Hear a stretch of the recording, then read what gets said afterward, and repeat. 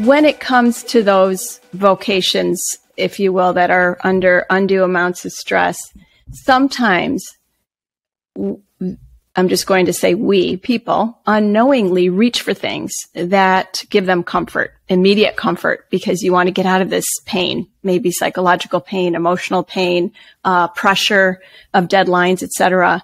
And then you can see how this progression can happen to where an addiction can morph into another addiction, for example, or grow. The phones are an addiction for all of us right now. We have to tell our phones what to do, not the other way around. It seems like the phones tell us what to do. And so when we see this progression of addictions or maybe an enhancement, like a growth in the addiction, well, can you speak to that about just the addictive behavior? Because you do these great SPECT scans and you can see areas of the brain light up. And the prefrontal cortex, which you mentioned just a few minutes ago, the decision-making center of the brain, many people don't know that doesn't even develop until age 25 or sometimes age 30, right?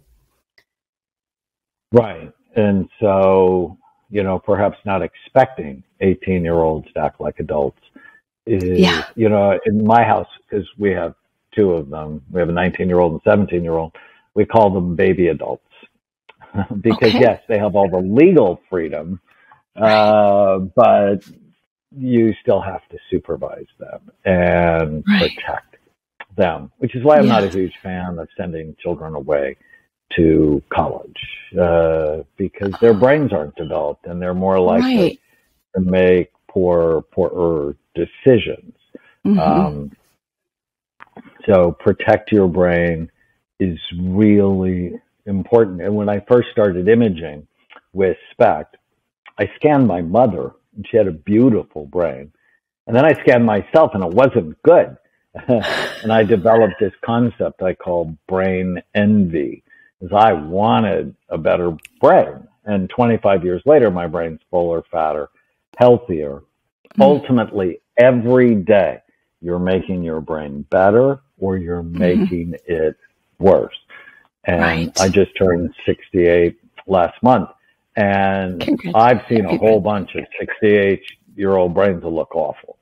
And I don't want mine, right? And people go, oh, well, I'm normal. Well, normal is you have a 50% risk of getting Alzheimer's disease when you're 85. That's normal. And I don't know about you, but I'm not okay with that. And so not okay. Working hard to keep your brain healthy no matter what your age. I like that you're pushing back on that. There's no need for us to be in that statistic, in that category, right? That ultimately, when you understand my work, it's a choice. And addictions put us in that category quicker, right? They Absolutely. Anybody that's had an addiction significantly increases their risk for premature aging and Alzheimer's disease. But the good news is if you get serious, you can reverse it. That is great news. That is really great news. And that's where healing and growth come in. And healing is becoming more of a buzzword, it seems like, in society. But progress is hard for people. Growth is hard for people, right? It's an option. Growing is optional. We grow older chronologically. That's not an option. But growth and embracing the healing part of life can be painful for people. Can you speak to that about moving into that? Right. Yeah, either way. Right. You're right. You're right. I think focused on health is way easier than being sick. Yeah. And it's just habit that ultimately you tend to have the same thing for breakfast. You tend to have the same sorts of things for dinner or for lunch. You engage in the same habits mostly every day because the brain is lazy.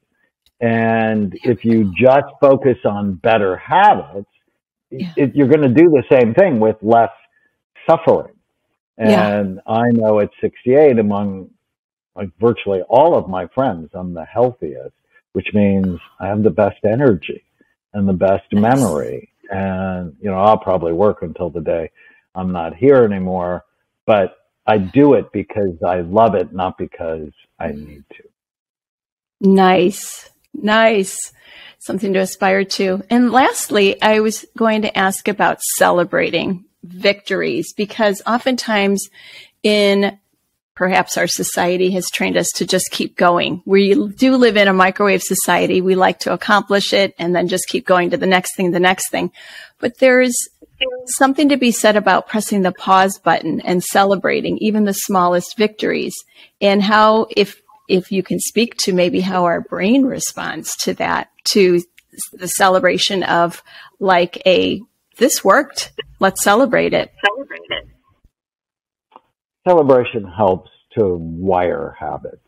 So I worked with BJ Fogg at Stanford for 6 months on developing tiny habits for the brain. What's the smallest thing you can do today that'll make the biggest difference?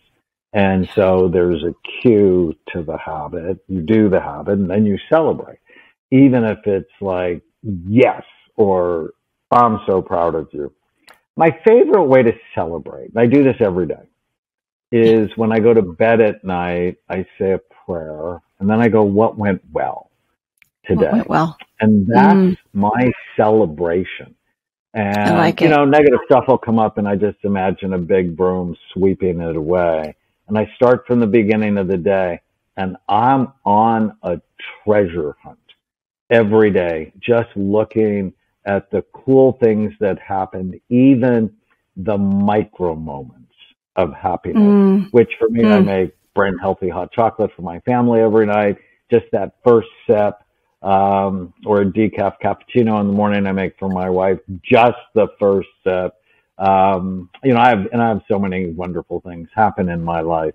So focusing on, like, we played football with my grandchildren and just beat the socks off of them. So that made the highlight reel. Okay, wait, I thought you weren't a fan of football. Well, this is like touch football. Okay. And my grandson, who's 13, they have an emotional support animal. And they said, you guys are going to need the emotional support animal after we beat you. I love it. So we beat them so badly that they had to hang out with Chewy, the emotional support dog.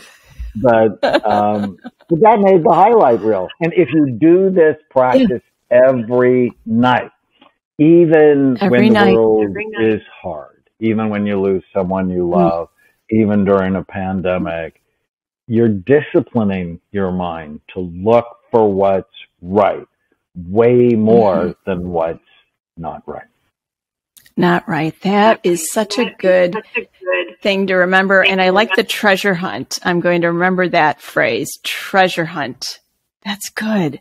Yeah, I like it. Well, thanks. Yeah, thank you so much. I mean, we could just keep talking. There's so much good, yummy information in all of these books. And so, just loving it. Thanks again for your contribution to society, for your time today, and blessings. Keep going.